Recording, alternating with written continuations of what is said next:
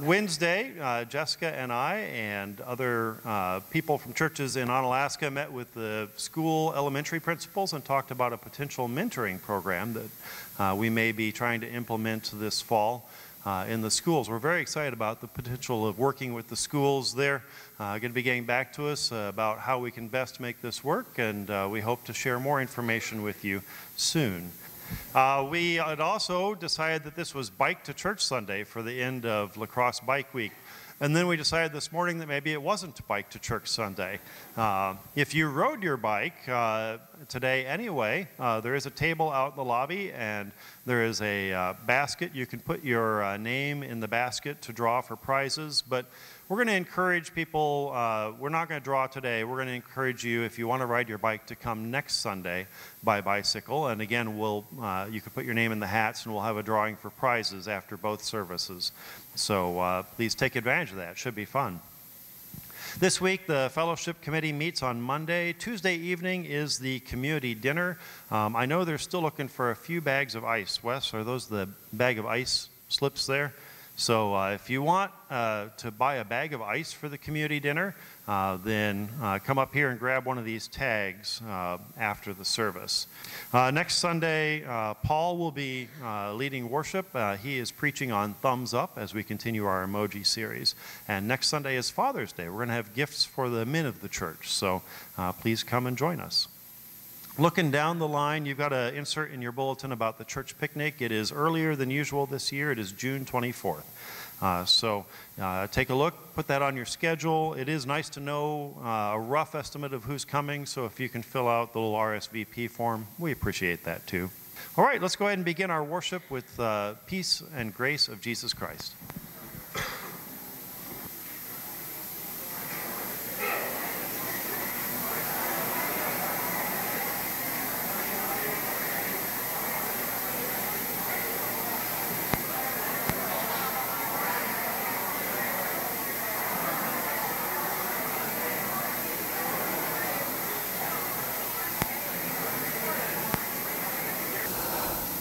Please join me in the call to worship. Let us lift up the name of our God. Let us praise the faithfulness of the Lord. For just as the Lord's greatness fills the heavens, the Lord's love embraces the earth, preserving our life in the midst of trouble, let us give thanks to the Lord for our God. The opening song is 657.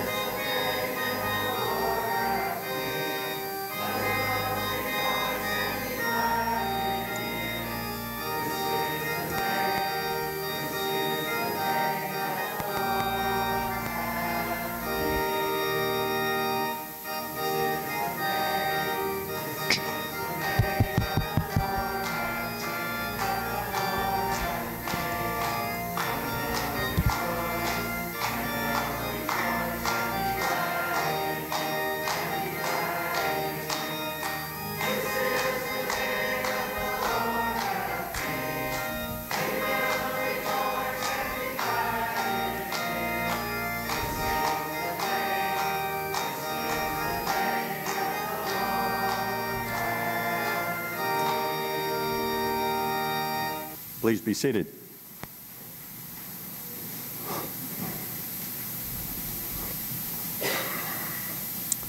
The scripture this morning is from Philippians chapter 3, verse 4 to 11, and it can be found in the Pew Bibles in page 1070. If anyone else has reason to be confident in the flesh, I have more. Circumcised on the 8th day, a member of the people of Israel, of the tribe of Benjamin, a Hebrew born of Hebrews, as to the law, a Pharisee, As to zeal, a persecutor of the church. As to righteousness, under the law, blameless. Yes, whatever gains I had, these I had come to regard as loss because of Christ. More than that, I regard everything as loss because of the surpassing value of knowing Christ Jesus, my Lord. For his sake, I have suffered the loss of all things, and I regard them as rubbish, in order that I may gain Christ and be found in him, not having a righteousness of my own that comes from the law, but one that comes through faith in Christ. The righteousness from God based on his faith. I want to know Christ and the power of his resurrection and the sharing of his sufferings by becoming like him in his death, if somehow I may attain the resurrection from the dead. Okay, it's time for the children to come up. Children's time.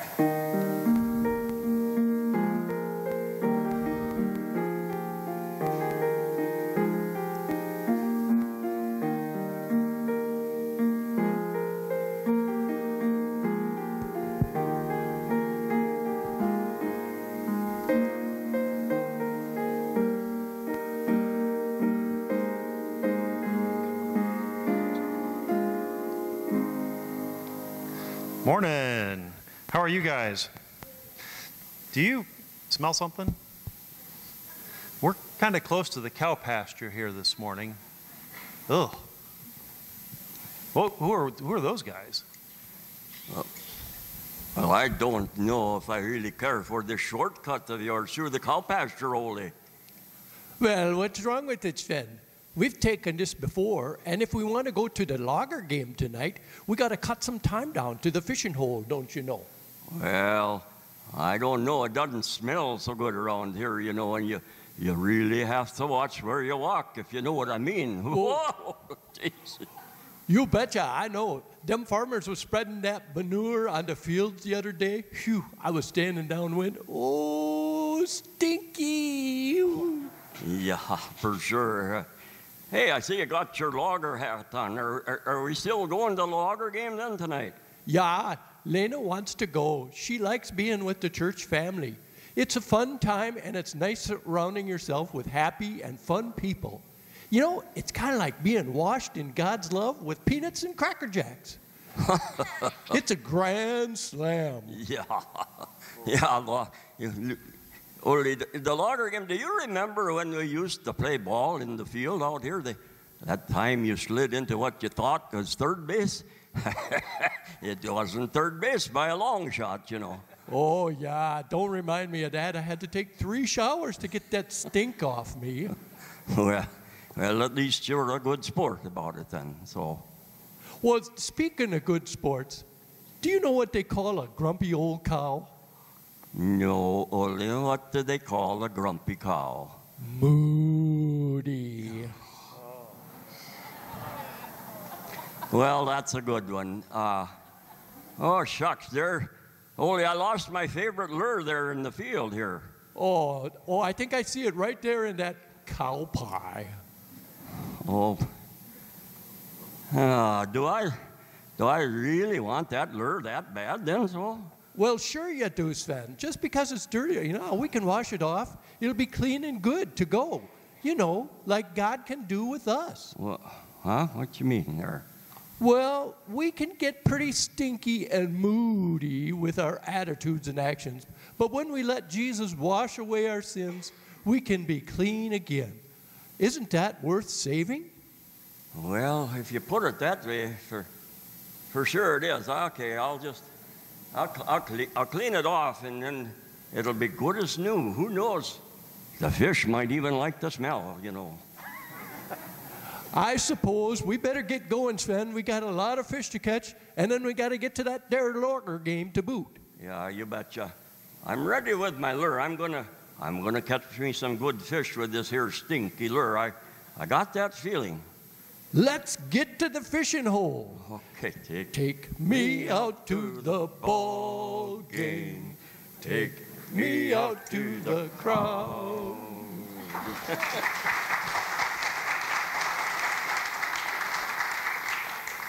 Man, those guys are silly, aren't they? Ugh. Playing ball in a cow pasture, that's dangerous. Ooh.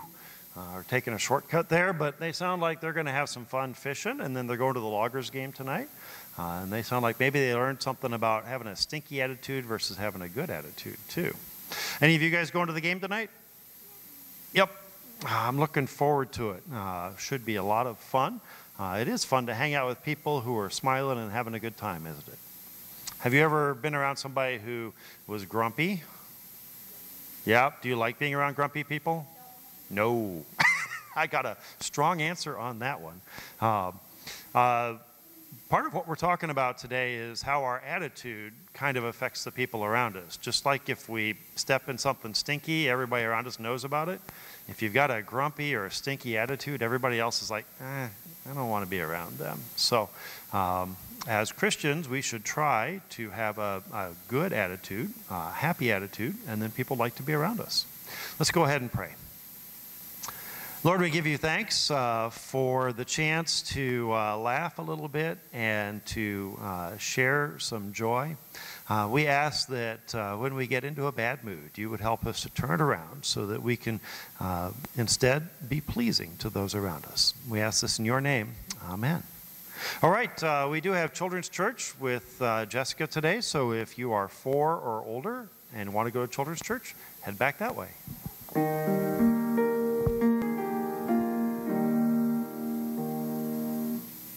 We're going to head and move on with the prayer of confession this morning. You can find this in the bulletin or on the overhead. O God, hear our prayer. We need to know that beyond us you are. For while we seek our own salvation, it cannot be had through striving. We think highly of ourselves, O God, but we are not great, only driven by dreams of greatness. And we have stumbled upon such dreams until finally we have fallen and plunged into the pit. We cannot see. The midnight dark steals our sight. We cannot breathe. The stale air smothers our breath. We cannot hear. Our pounding heart deafens our ears. We cannot bear it. For here in the pit, we meet our demons, our fiercest enemies, our terrible idols, things seen substituted for things unseen, things fleeting worshipped in place of things eternal. Here in the pit, the fact of our baseness explodes the myth of our greatness. Here in the pit, we stand alone.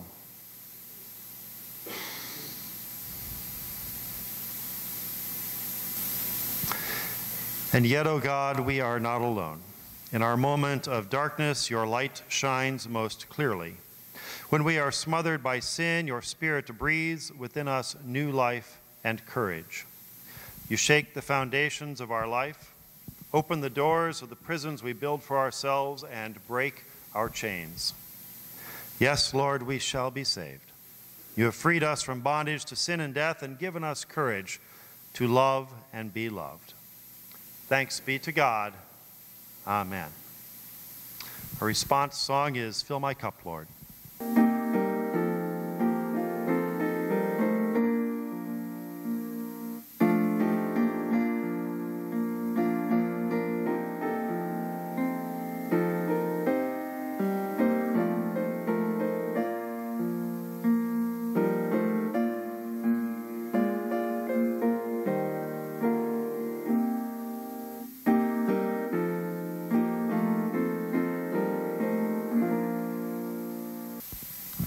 Well, our June sermon series is called Emoji Faith. And emoji, if you missed last week, are those little cartoon faces and symbols that pop up in text messages and emails and seem to have taken over the world these days.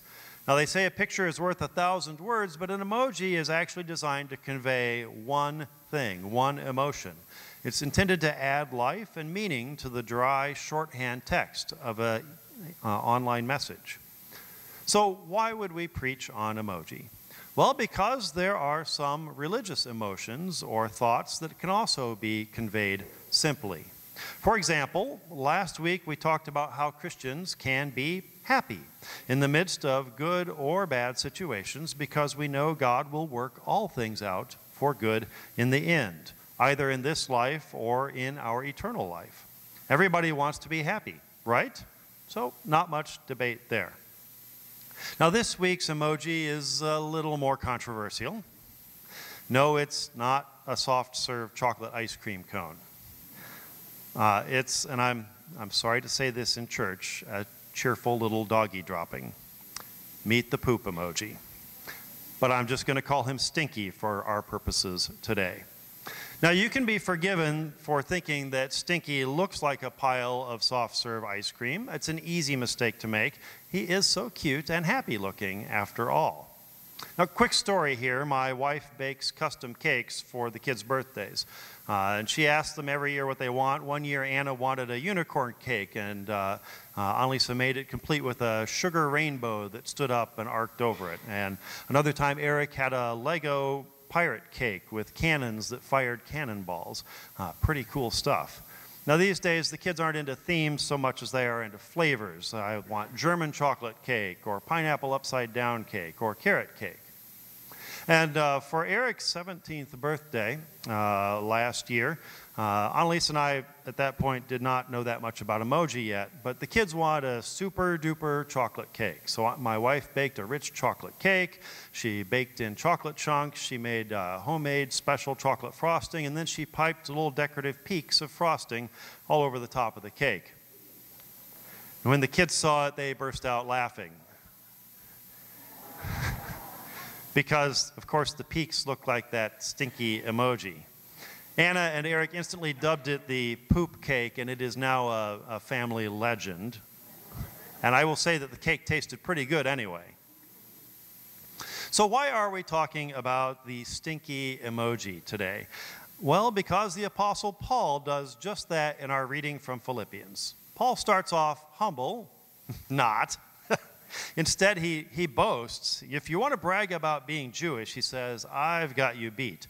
I was born into a respectable tribe. I was circumcised as a baby. I was a devout Pharisee. I am a scrupulous observer of the religious law. I am a righteous dude. But then Paul kind of turns in a surprising direction. He says, all these things I've been bragging about, all these credentials and achievements, they're just rubbish, he says, compared to the excellency of knowing Jesus Christ. Now, our English translators are really softening up the original Greek language here. The NRSV says rubbish. The New International Version of the Bible says garbage. The Old King James Version was more literal, and it said that compared to Christ, all these fine achievements are dung. Now, in reality, the Greek word here is skubalon, which means literally sewer trash. Animal droppings, dung, poop. All these fine things are poop. Paul is saying that everything he used to think valuable and fine really stinks. Nothing.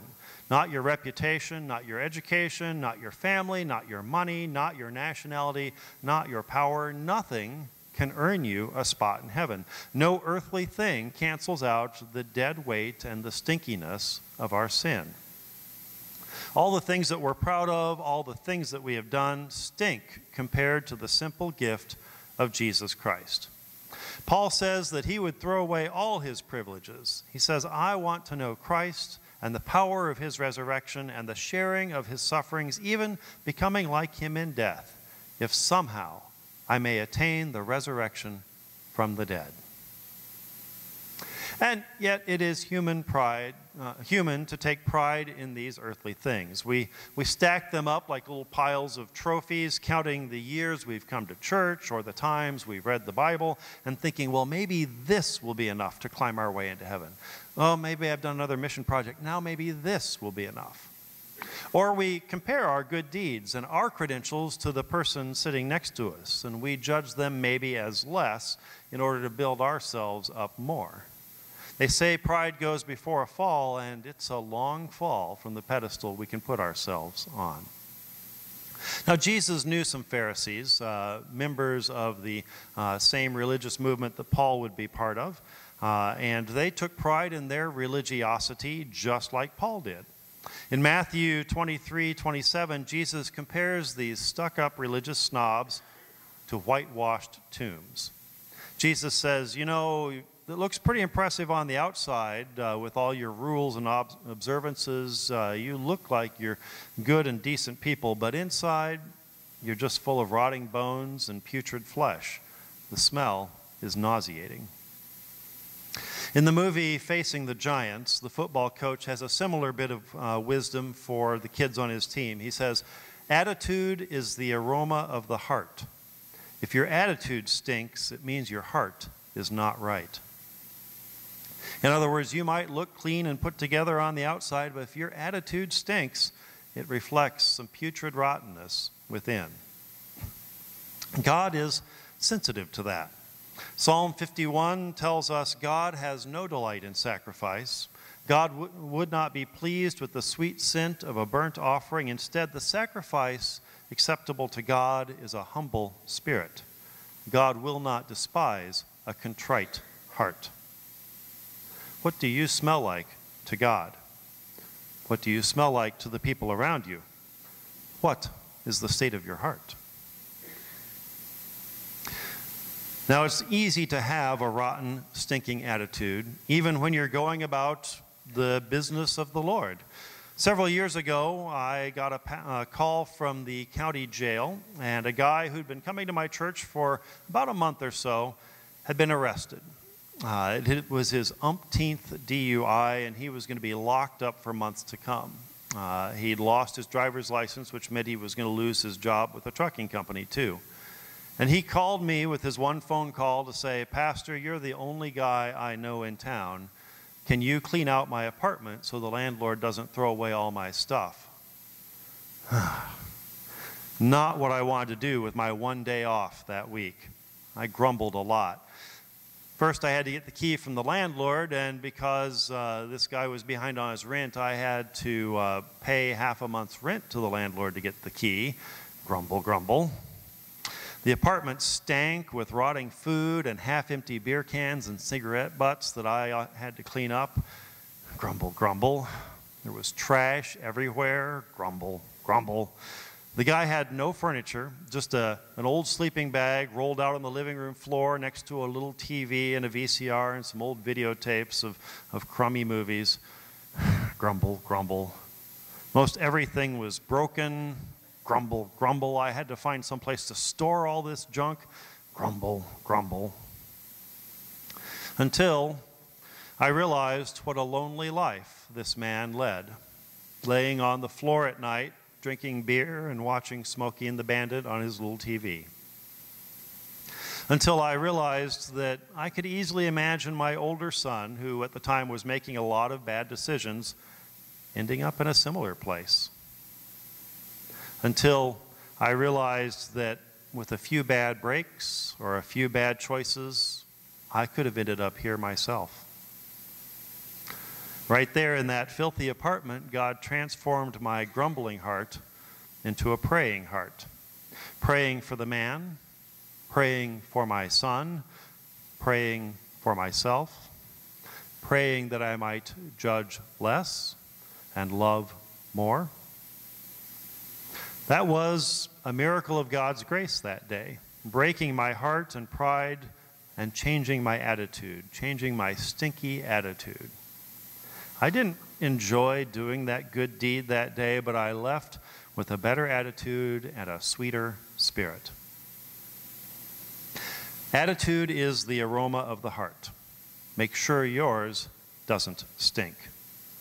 Instead, can you be that person who brightens and sweetens a whole room by your presence? You know the sort. They walk into a room and instantly it is a better place just because they are there. You know those people. You want to be around them. I'm thinking this morning of Mary, the sister of Lazarus and Martha. In one of the strange stories in Scripture, Jesus is visiting their house, and Mary pours a jar of expensive perfume on Jesus' feet and then wipes them clean with her hair. And the Apostle John tells us that the house was filled with the fragrance of the perfume. Now, Mary was criticized for this extravagant symbolic act, but Jesus defended her attitude and her generous, loving heart. I suspect Mary was one of those people that you just wanted to be around because her sweetness filled the atmosphere. Friends, don't place your trust and hope in the worthless dung of this earthly life. And don't let your heart or your attitude stink. Instead, set your eyes on heavenly things and place your trust in the Lord. A humble heart is a pleasing offering to the Lord. Let your heart be full of love, and may your attitude sweeten the world. Amen.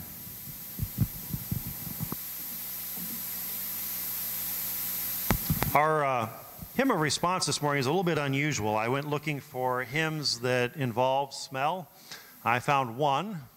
It was written by John Newton, the author of Amazing Grace, and the last hymnal this was published in came out in 1857. So we're probably the first people to sing this hymn for about 150 years. So enjoy.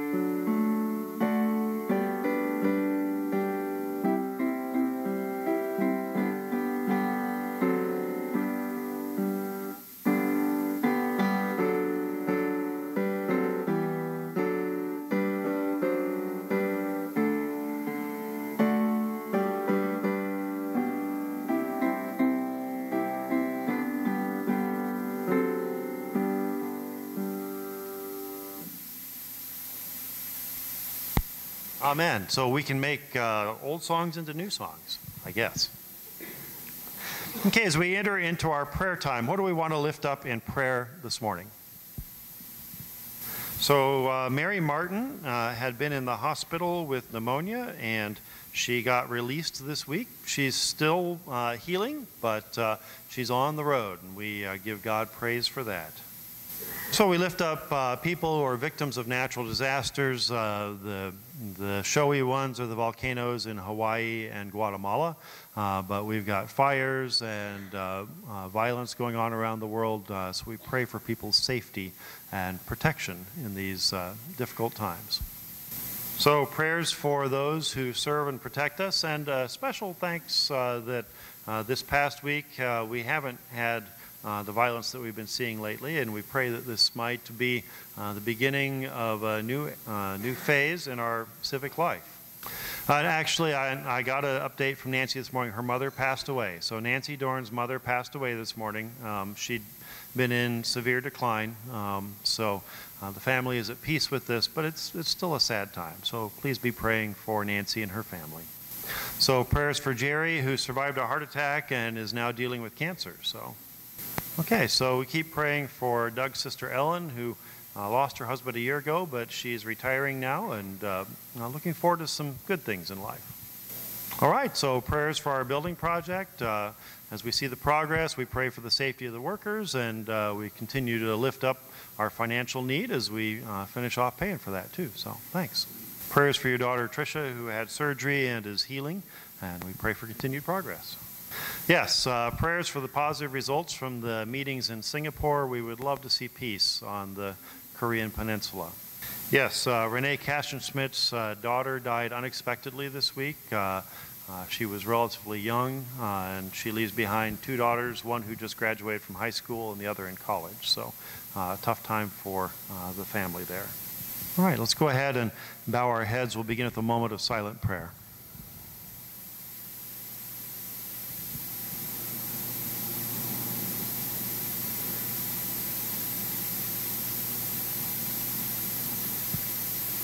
Lord Jesus Christ, we give thanks to you that you are merciful and loving. We lift up to you our friends. Many have had tough weeks. We pray for those who have lost loved ones. We pray for peace. We pray that there would be a quietness in their hearts instead of endless questions. We pray for comfort and for hope for them. Lord, we lift up those who are healing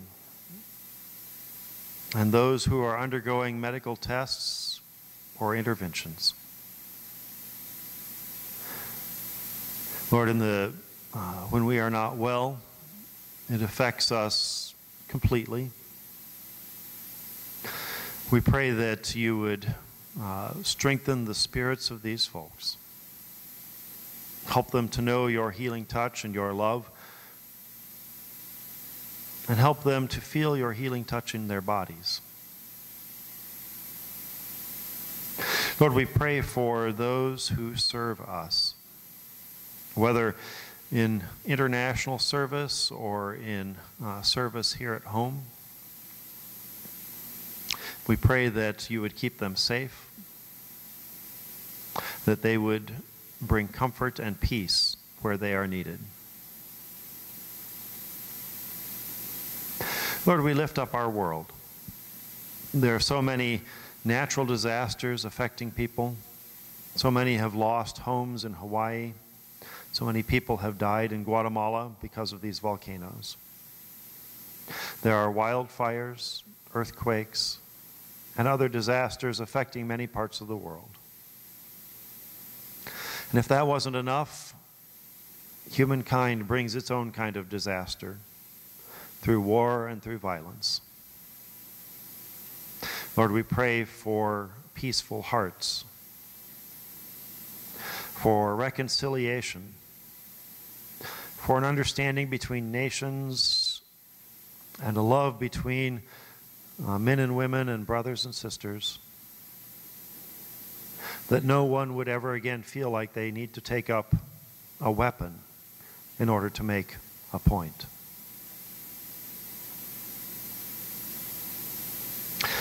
Lord, we continue to pray for the future. There are people who have graduated from school. There are people who are retiring.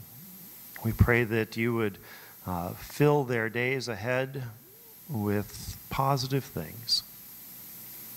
Lord, we pray for the future of our congregation and our building project. May it be a way of welcoming new people and growing your kingdom. Lord, we pray for ourselves. Help us to fill each day with positive things, things that carry the sweet scent of heaven,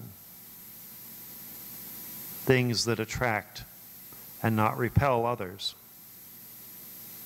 Help us to be ambassadors of your kingdom so that all might come to know your love. We ask these things in the name of the Father, and the Son, and the Holy Spirit, and we join together in the prayer that you taught us. Our, who art in heaven, hallowed be thy name. Thy kingdom come, thy will be done, on earth as it is in heaven. Give us this day our daily bread, and forgive us our trespasses, as we forgive those who trespass against us. And lead us not into temptation, but deliver us from evil. For thine is the kingdom, the power, and the glory forever. Amen. We have a chance to share our gifts and offerings with the Lord. I'm going to ask the ushers to come around. If you would like to give electronically, you can use the information on the screen.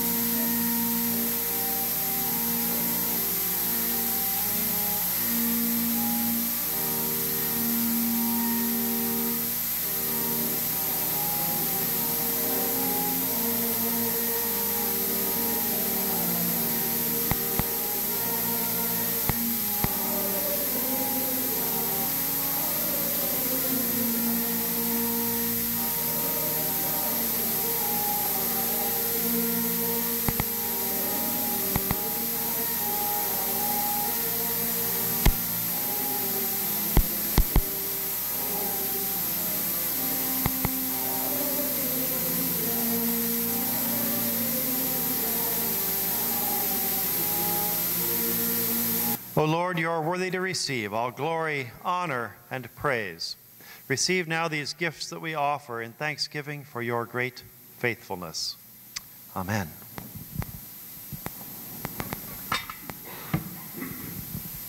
Thank you for worshiping with us today. I hope you've been blessed by our time together. I hope the sermon didn't stink. If you're a guest and you'd like to know more about this church family where we seek to serve God with a pleasant spirit, then ask the folks around you. They can tell you about the ways that they have been lifted up by spending time with these brothers and sisters. If you'd like to get together for prayer this week, I'd be happy to spend some time with you. Give me a call. Remember, Friday I leave for the weekend, though, so you should give me a call before Friday. We're going to close with some music and blessing. We've actually had a double blessing day, if you had noticed, before the service and after the service. In addition to Sandy on the organ, we have Faith playing on the piano this morning, and it's just so wonderful to hear their good music together. Thank you.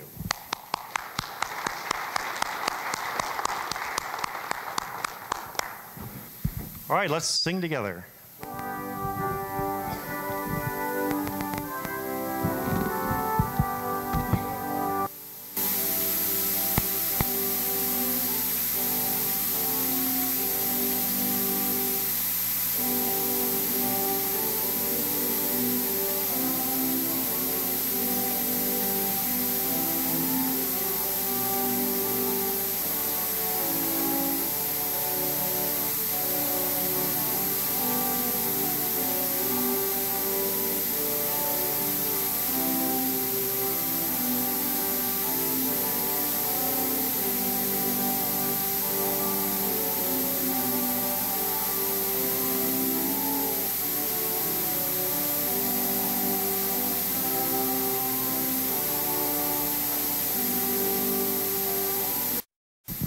I love that image of bold Christians.